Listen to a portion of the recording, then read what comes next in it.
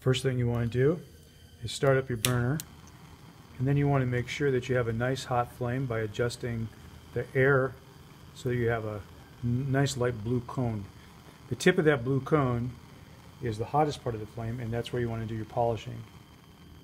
So you just hold it in the tip of that flame until the glass begins to soften. Keep rotating it around so it doesn't only soften in one spot. Then test it by trying to scrape it against the lab bench.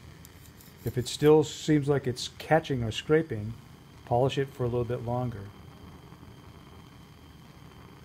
Test it again.